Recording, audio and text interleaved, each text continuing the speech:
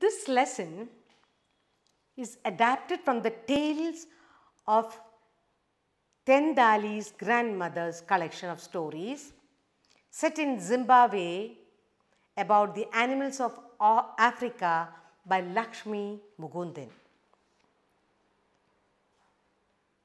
I would like to ask you something here. Have you ever felt sad when your efforts do not end up successfully? For example, you worked very hard for your exam, but you did not get the expected mark or you failed. Do you sit down and brood over what happened? Have you ever pondered how you should use your own strength to be successful the next time? Be smart, like Pangolin. Discover and use your own strength. Let's go through the lesson very carefully. Tendai was helping his grandmother to cook lunch outdoors. He was waiting early to eat the last sadas, that is maize grain, and stew when on their small radio they heard the news bulletin. One news item about some African farmers who had caught a scaly anteater in their farmyards. They traveled in a group and presented it to the president of Zimbabwe as a token of respect.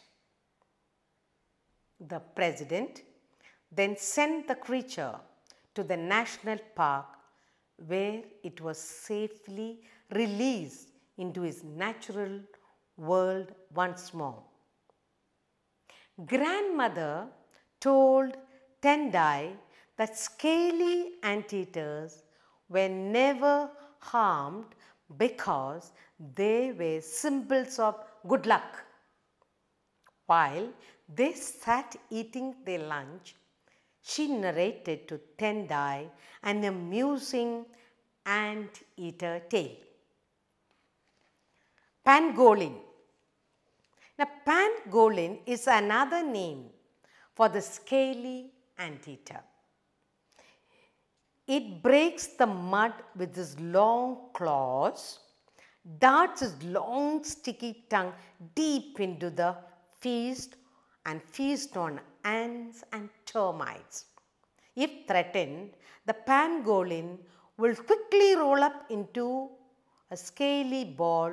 Wait till the danger passes by. Okay, so that's about pangolin.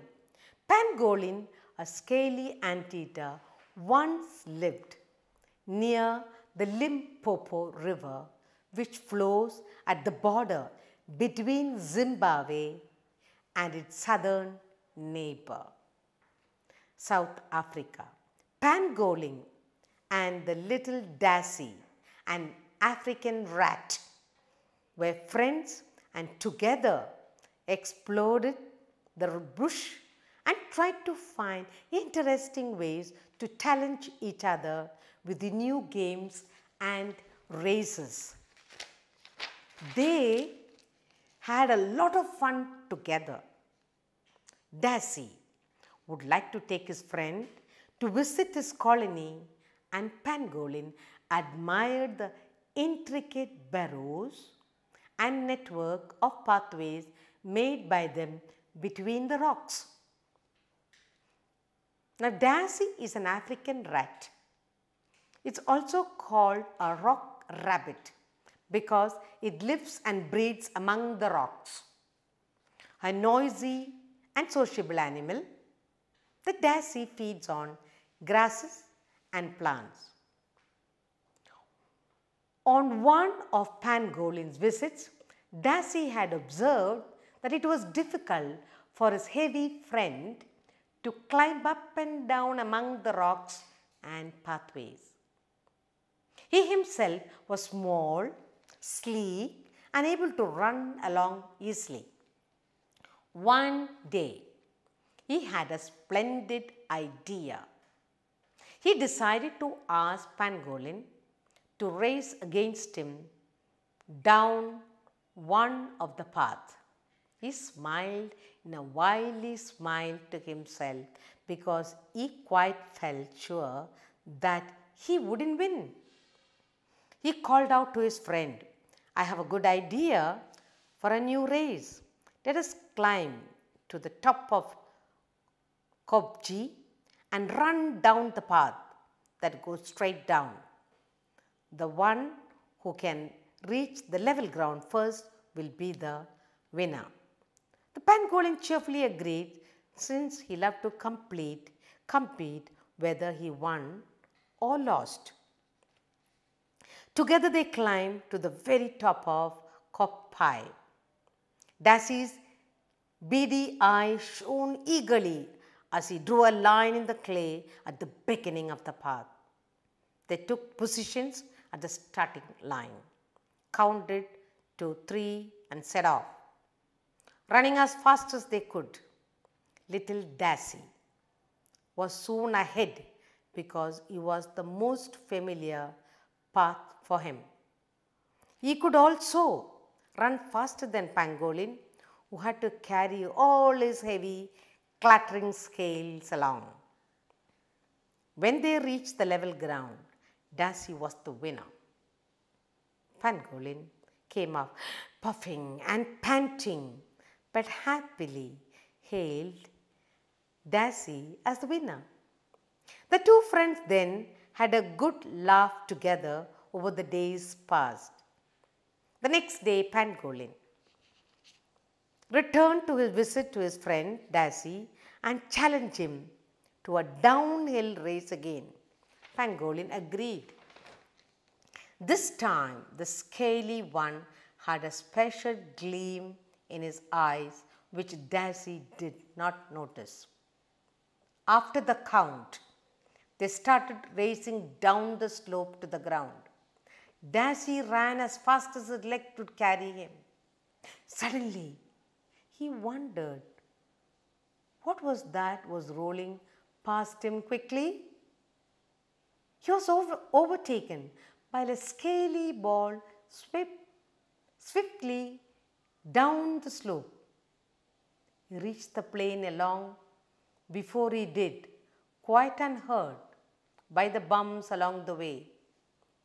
Dassie could hardly believe his eyes. He was very confused about what he did not understand what had happened.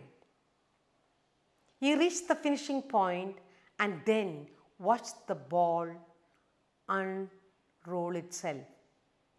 Pangolin seated himself and got on all four again. He laughed delightedly as he carefully smoothed his scales back in place with the long claws. Dassie looked at him on in amazement and asked, How do you ever think of doing such a clever and unusual thing? The scaly Anteater explained. After I lost the race yesterday, I remembered my father's advice. He used to say, there is more than one way to do a thing. Last night, I thought very hard and realized that even if I could not run as fast as you, maybe I could curl up, roll down faster. As you can see, the new idea worked very well and I am the winner of the day. You like the story? The very interesting story, isn't it? In the lesson, Anteater and Dassie, there are a few difficult words we need to understand so that we may understand the lesson better. Okay? So, here are the meanings.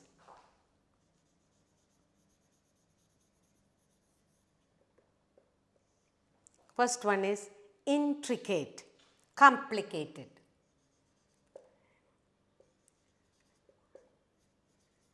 Intricate meaning very complicated.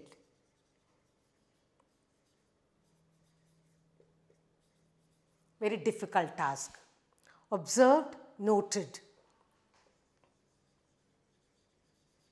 You observed, you noted. Sleek, having a shiny, healthy coat. That is sleek. We say this normally for a dog. You can say my dog has got a nice sleek coat. Okay, having a shiny, healthy coat. Okay, a shiny coat. Splendid, wonderful. When you do a good job, when you get full mark, the teacher will say, wow, splendid, that was wonderful.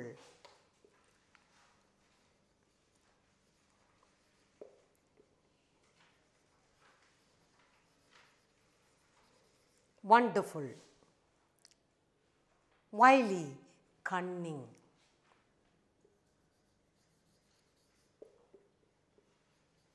Who is that cunning fox, no? Cunning. Puffing, panting, breathless. When you puff, after running, you'll say no, panting. Panting is breathlessness.